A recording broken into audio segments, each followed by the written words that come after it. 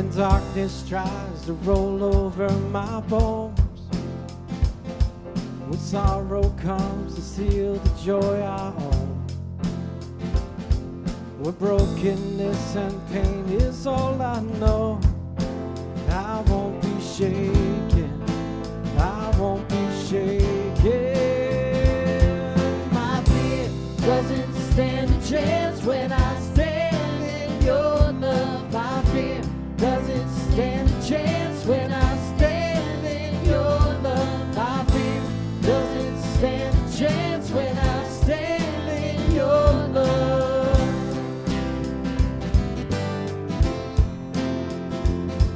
Shame no longer has a place to hide. I'm not a captive to the lies. I'm not afraid to leave my past behind.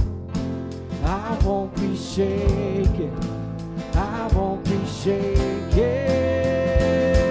My fear doesn't stand a chance when I stand in your love. My fear doesn't stand a chance when I stand in your love. My fear doesn't stand a chance when I stand in your love.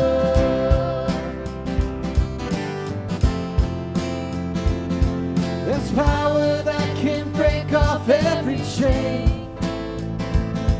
There's power that can empty out a grave. There's resurrection power that can save. There's power in your name. Power in your name. My fear doesn't stand a chance when I stand in your love. My fear doesn't stand a chance when I stand in your love. My fear doesn't stand a chance when I stand in your love. Doesn't stand a chance. My fear doesn't stand a chance when I stand in your love. My fear doesn't stand a chance when I stand in your love. Oh, my fear doesn't stand a chance when I stand in your love.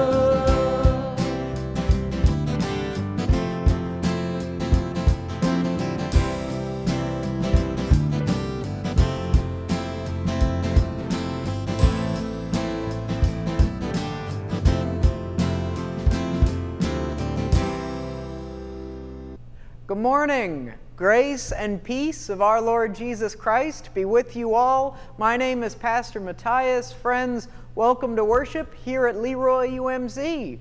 Friends, this morning we are making a number of changes to the way that we worship together.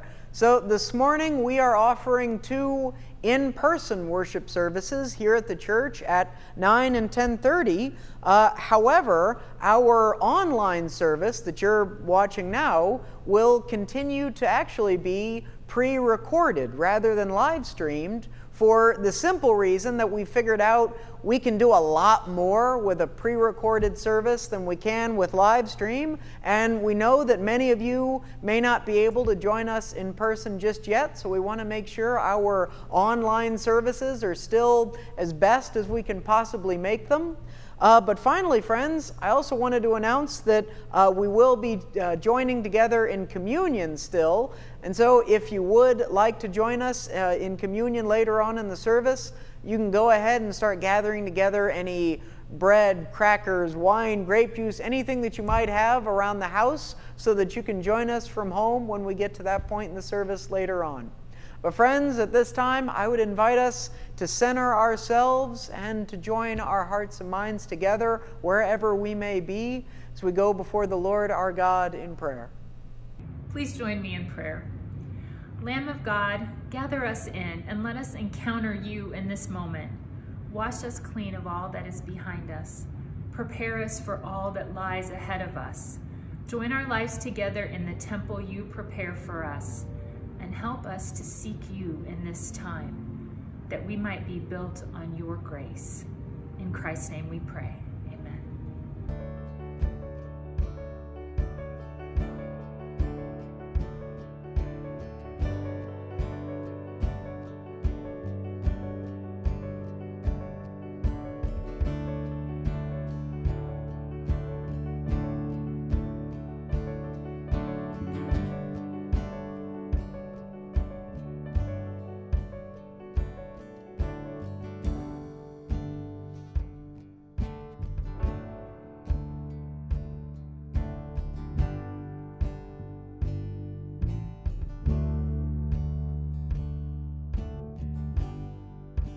The atmosphere is changing now,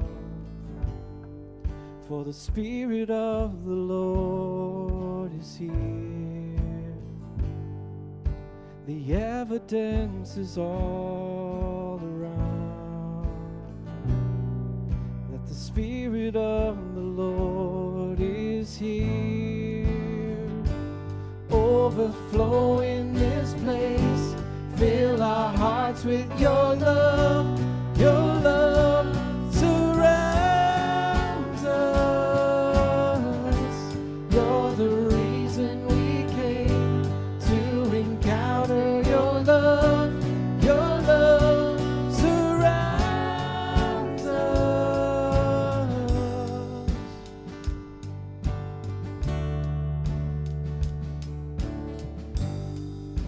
The atmosphere is changing now, for the Spirit of the Lord is here. The evidence is all around that the Spirit of the Lord is here. Overflow in this place, fill our hearts with your love. Your love surrounds us. You're the reason we came to encounter your love. Your love surrounds us.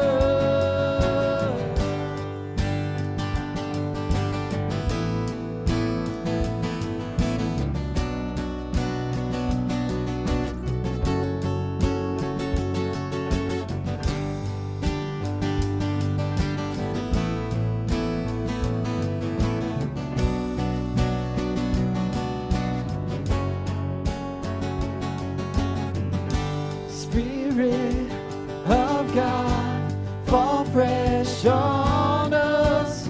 We need your presence. Your kingdom come and your will be done here as in heaven.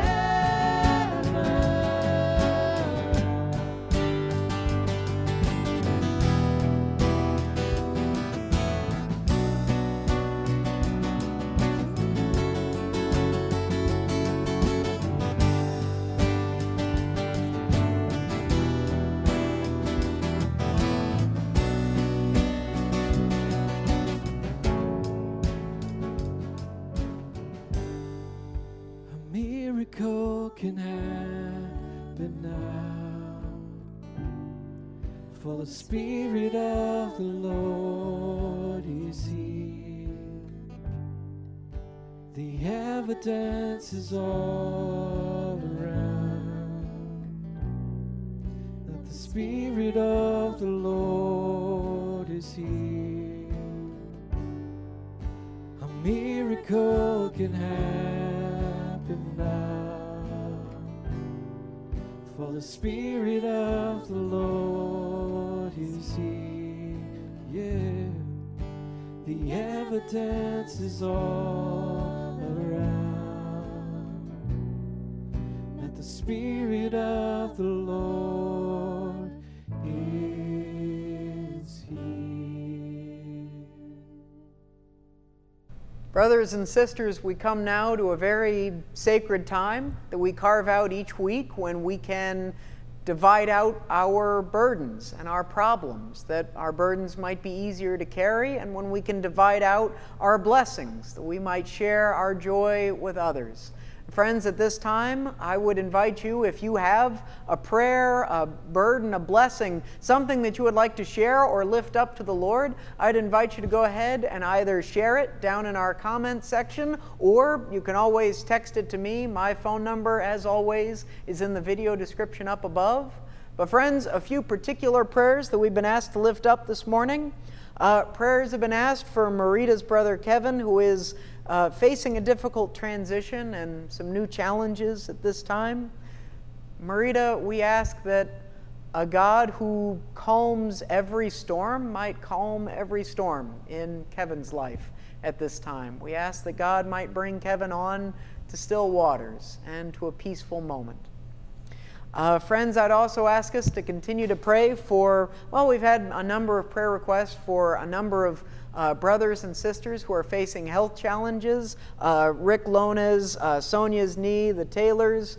I'd ask us that we pray that, well, that Christ might breathe new life and new strength onto all of our brothers and sisters, that they might feel a new sense of power and purpose to guide them through every struggle and every trial that they may face.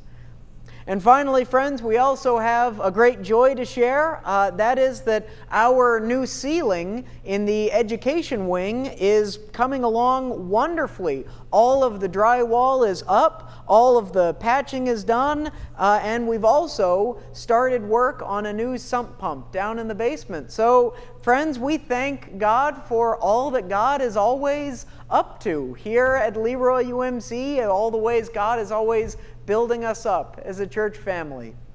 And now, friends, I would invite you to actually join with me in a moment of prayer, at the end of which I would invite you to say the Lord's Prayer whenever you may watch this video. But friends, please join with me in prayer. Holy Lord, you are our light and our salvation. Whom shall we fear? What shall we be afraid of? Lord, may you be the light of all of our days. May you be our rock that we stand on. May you give us strength and give us peace and give us purpose to keep on building in the face of every burden that weighs down on our shoulders. And may you lift us up to joys we cannot even begin to imagine. Lord, may you take all of the struggles and all of the praises that we have to offer out loud and silently in the stillness of our minds. And may you be our God, and may you be our Lamb every day and every week that is to come. In Christ's holy name we pray. Amen.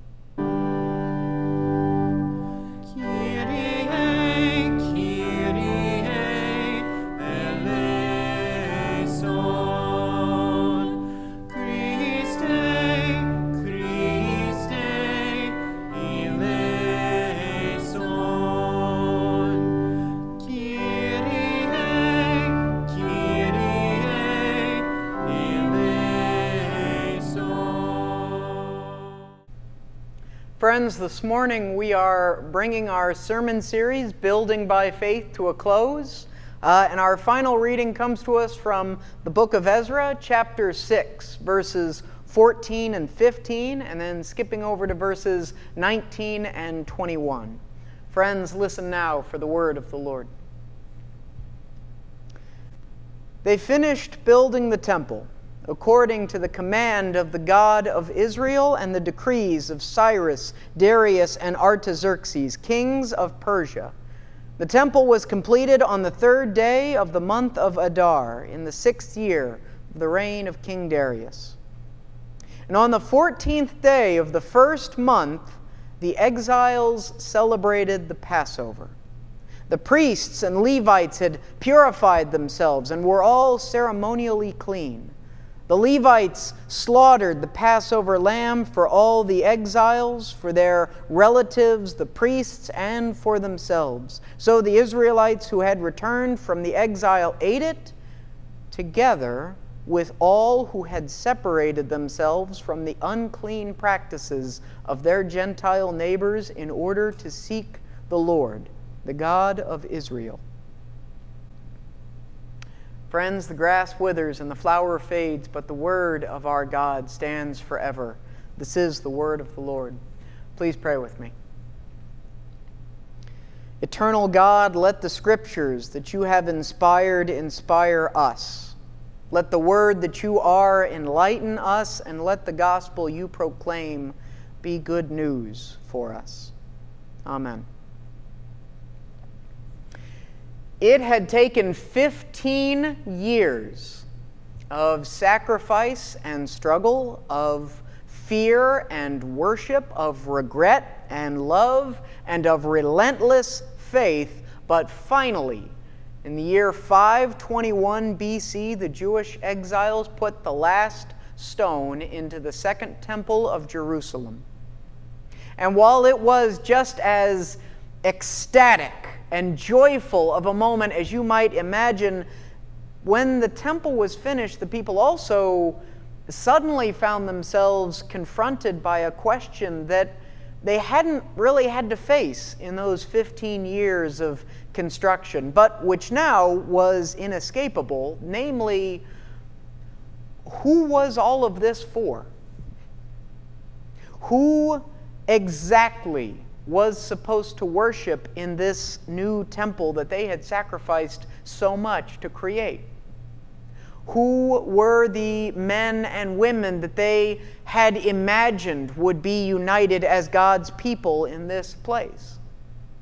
Was it the priests who were pure and holy enough to tend the Holy of Holies? Was it the exiles themselves who had put all their sweat and blood into every stone?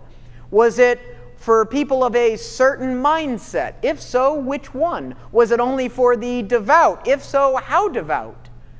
It's a simple question, but one that does not have a simple answer. Who have the exiles been building by faith for? And the thing that brings this question, I guess, kind of to a head, the thing that makes it so pressing, was the celebration of the first Passover in the new temple. Passover is a ritual that went to the heart of the exiles' faith. It was something that reminded them every year that they were God's chosen children, joined together as one people, united as they shared the great symbol at the heart of Passover, the Lamb. The Lamb that they sacrificed and shared together as God's people. They were a people of the Lamb. And it was the Lamb specifically that brought the question of belonging to a head. Whoever they've been building for determines who gets to join God's people in sharing in the Lamb of God. And so it is significant that right in the middle of this incomprehensibly holy moment, Ezra tells us the Levites slaughtered the Passover lamb for the exiles, for their relatives, and for themselves, and all the Israelites ate it together with all those who had separated themselves from the unclean practices of the neighboring people in order to seek the Lord. The first Passover of the new temple was not just celebrated by the lifelong devout Israelites that we expect to see, but by local non-Israelites, by former pagans, in fact, who had chosen to leave behind their past in order to seek the Lord. And while that is certainly a beautiful, almost utopian image, it does beg the follow-up question, why them? I mean, honestly, these locals, these pagans, hadn't sacrificed for this temple. They hadn't given up everything, marched across a desert, and labored for 15 years like the exiles had. These foreigners didn't know the Torah laws. They didn't understand all of the rituals. On the contrary, these people had lived in immoral, selfish ways for maybe most of their lives. More than that, they were, until quite recently, threats to the exiles. So why should they be there? Why should they eat the Passover lamb? How can these unknown strangers, how can they be the ones that the people have been building by faith for? And that is a relevant question. We may not be exiles and we may not know pagans, but we all have theys in our lives. We all have people that we don't understand, can't stand, or won't stand with. Especially today, it almost feels like we're living in an age of theys, when we're pressed and pushed to take a side, look across the aisle, and wonder, who in the world are they? How can they live like that? How can they think like that? Just like the exiles, we all see theys around us who we are told to fear, to keep away from, and who it might be hard to imagine celebrating a Passover with, sharing a lamb with, let alone sacrificing and building something for. When I think about theys and building and lambs and all the imagery that Ezra brings up in this passage, I think about prison. Literally, in fact. So before coming here, when I was at seminary in New Jersey, I did my field education at a youth correctional facility with the chaplain there, and it was a facility that housed guys between the ages of 18 and 29. And it was this really old facility. It was built sometime in the 60s, and it was, shall we say, in somewhat urgent need of renovations. The chapel itself, that was at the center of this massive complex, had floor tiles that were chipped. A few of the old stained glass panels in the windows were broken and covered up. The wood pews had stains. The stage was just bare wood. And starting in my second year, the ceiling actually began to leak rainwater that had mixed with black tar from the roof. And yet, for all of these little problems and needed repairs, the incredible thing that I was always impressed with was that no matter what broke, and no matter what repair needed to happen, every week there was the chaplain and his faithful group of chapel workers building it all back up again. They mopped up every puddle of black tar water. They scrubbed every stained pew. They replaced every broken tile. They covered the wooden stage in new carpet, and when the ceiling began to leak onto the new carpet, they put down buckets and scrubbed even harder. Whatever it took, whatever it cost, they never stopped building it all back up again. And the reason why is because every Sunday night, 70 to 80 guys would come together for Sunday worship and form one of the greatest gatherings of theys that you could ever imagine. There were brothers of every ethnicity, every social class, race, and background imaginable. There were Latino brothers who had newborn kids that they proudly would talk about, and families who called in every day, and some of whom were documented citizens and some who were not. There were Haitians and Jamaicans and Dominican brothers who would pull you into a discussion about whatever philosopher they were learning about in class that week, and who are always eager to hear your interpretation of a particular Bible passage. And some who had scars from knives and bullets, and some whose scars ran much, much deeper than that.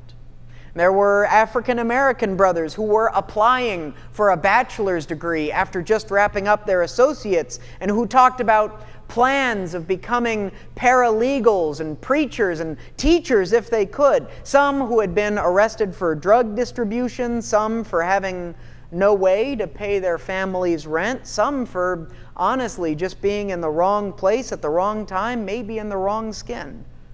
Interestingly, there were only a handful of white brothers, so few in fact that I noticed I could always count on my fingers the number of white faces in that crowd of 80, even though the population of whites was 75% of the state. interpret that as you will. But there they were, every Sunday evening, all of them from different backgrounds, different social classes, ethnicities, races, cities, and neighborhoods. Many had learned to be suspicious, to be cautious of others. Many had been taught to look at anyone not like them as a they to be careful of. And yet, every Sunday night, there they all were, sitting side by side in cracked prison chapel pews, lifting voices together with a passion I can't even begin to describe, lifting hands in prayer as one body, listening intently to the same gospel message of good news the chaplain preached. And on a special Sunday, once a month, this strange gathering of theys would all take individual communion cups, just like what we have here, and there, in a prison temple that was always being rebuilt by faith, they became God's us, as they joined together in a Lamb who was slain for each and every one of them.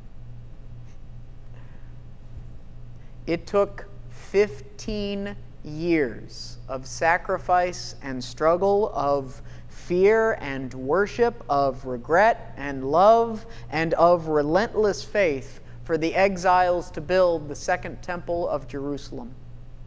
And when they finished and asked the question, who have we been building for? The answer wasn't so much for themselves as it was for strangers, for theys that the people did not even know yet.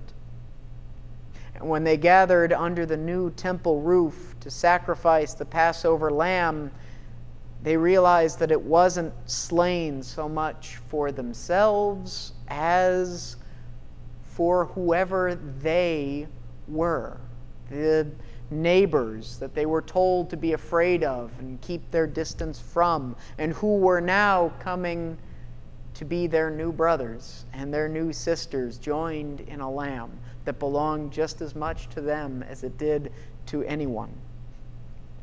And when all is said and done, that may very well be the miraculous motivation behind it all. Behind Ezra's story, behind the exiles' work, behind the second temple of Jerusalem, and behind the whole endeavor of building by faith.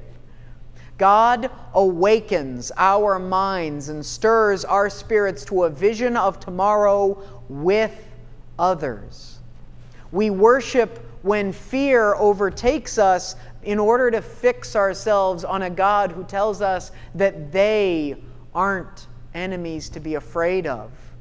We transform our regrets in the steadfast love of a God that is so great that God would become a lamb to be sacrificed for you and for me and for them, whoever they are, and we build by faith, day by day, in all that we are, not just for ourselves, but for every they the world tells us to distrust and to keep away from, but who one day will come to join us here in this temple, to seek the Lord, to find grace, and to join with us in the Lamb who died that we and they might live. Who do we build by faith for? Who gets to join God's people in the Passover lamb that was slain? Who gets to come and be our brothers and sisters here? They do. Because it's God's temple that we build, and it's God's lamb that we have. And thanks be to God for it. Amen. Friends, please join me in prayer. Lamb of God, bless the temple that we build by our faith in you. Fill the rooms that we dedicate to your work. Sanctify the doors that we open by your power, and love the souls that we welcome in your name. Holy God, call out and gather in every sinner, not just because they have fallen and need you, but because we have fallen and need you. And as we join ourselves together and as we share this holy Lamb, let every them and they dissolve, leaving only us and you. In Christ's name we pray. Amen.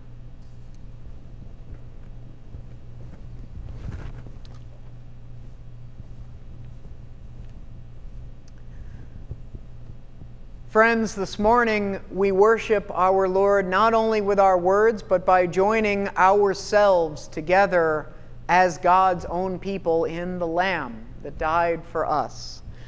Friends, at this time, if you wish to join us in communion, I would invite you to go ahead and find whatever bread, crackers, wine, grape juice, whatever you may have at home that could serve as communion elements.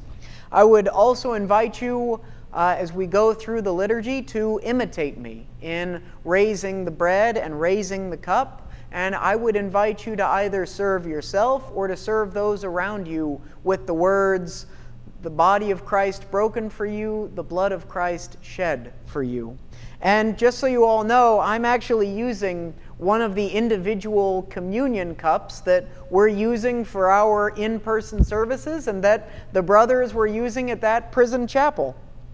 And finally, friends, just as a reminder, here in the United Methodist Church, we practice open communion, which means that all those who are willing may receive the elements and may join us. Communion belongs to the Lamb that was slain, and whoever you are, whatever you have turned from, if you seek the Lord, the Lamb is for you. And so, friends, please join with me. May the Lord be with you. May we lift up our hearts to a God of mercy. May we give thanks to a Creator who is faithful, for it is right to give our thanks and praise. Holy God, as you awaken our souls to plans and purposes that change our lives and our world, Messiah, as you imagine temples wide enough for all of your children, may you give us one heart, one mind, and one soul under you in this moment. Lord, let us feel your love for one another and for all those we have not yet brought into our lives, as we find your grace that is sufficient and your mercy that is unending in the Lamb that we partake of together. Lord, pour out your Holy Spirit on your children wherever we may be, and on these gifts of bread and wine that we worship with. Lord, make them for us the body and the blood of Christ Jesus, that we may be for the world the body of Christ.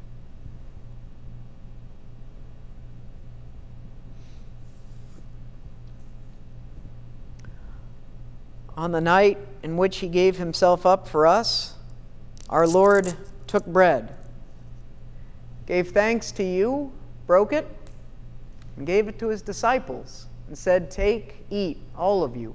This is my body broken for you. Do this as often as you eat of it, in remembrance of me." In the same way, when the supper was over, he took the cup, gave thanks to you, gave it to his disciples, and said, "Take, drink, all of you. This is my blood poured out for you and for many for the forgiveness of sins. Do this as often as you drink of it in remembrance of me."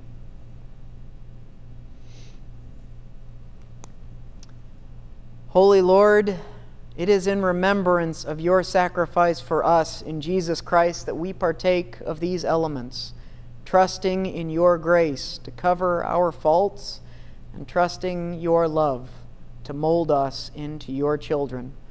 Through Christ our Lord, we pray. Amen. Friends, I would invite you to partake of the elements.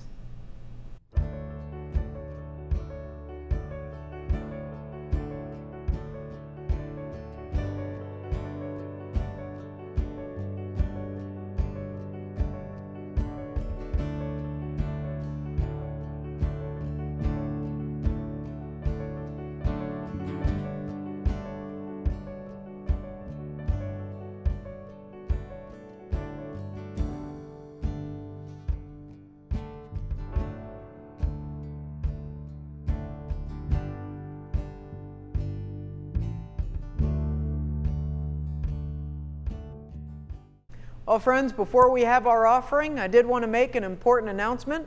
So today is the last Sunday of our Building by Faith project drive. Again, this is something we've been doing for the past 4 weeks. We set a goal to raise $12,000 to cover the cost of 3 new projects to improve our facilities here at the church. We wanted to repaint the walls and put in new flooring in the top level of the education wing, and then put in new pew cushions here in the sanctuary. And after 4 weeks of gathering folks' support for these projects, we can say that we officially raised over $14,020. We went well beyond our ultimate goal, which maybe means we can even do more. We'll have to see, but we cannot thank you all enough for your incredibly generous support, all of your kindness. This has been an amazing project drive to just see everyone's support with, and just speaks to how wonderful of a church family this is, that so many people would be willing to invest in the possibilities that our church has, and to invest in those strange new brothers and sisters we haven't even met yet, but who one day will come and join us here. And so, again, we had better get ready for them. But friends, thank you all so much for your support. And with that wonderful news having been shared, let us join together as we continue to worship. Let us have our offering. 1, 2, 3. You unravel me with a melody. You surround me with a song of deliverance from my enemies, till all my fears are gone. I'm no longer a slave to fear. I am a child of God. I'm no longer a slave to fear. I am a child of God.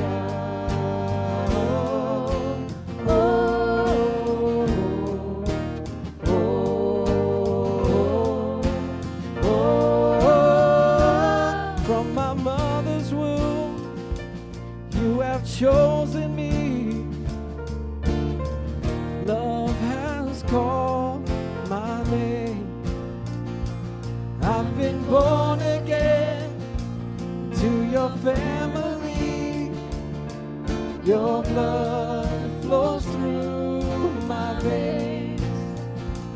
I'm no longer a slave to fear.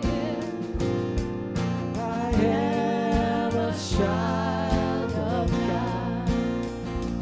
I'm no longer a slave to fear. I am a child of God.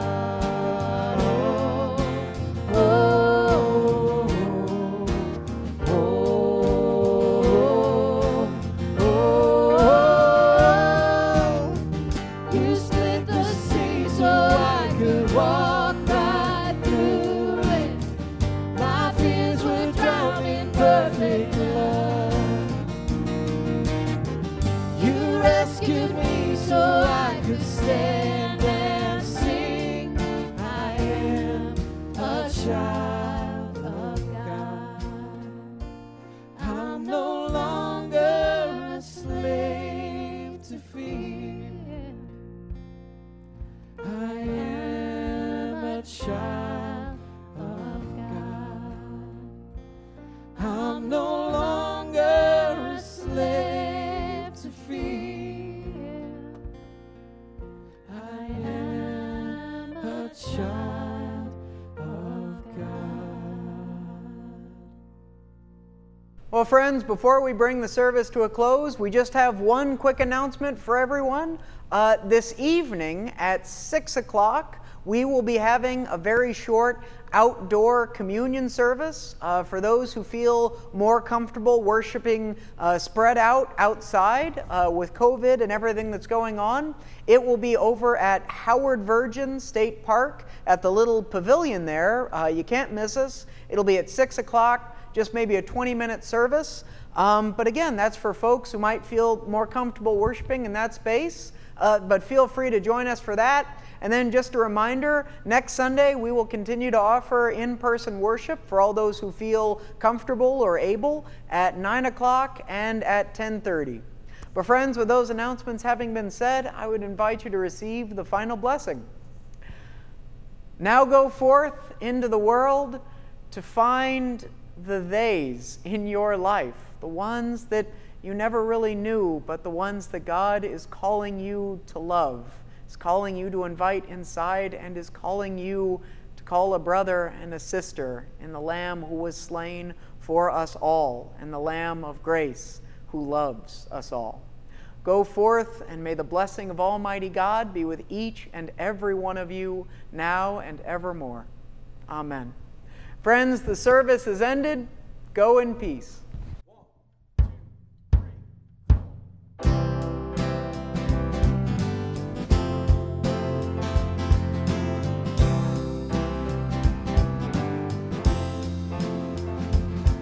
When darkness tries to roll over my bones, when sorrow comes to steal the joy I own, when brokenness and pain is all I know, I won't be shaken.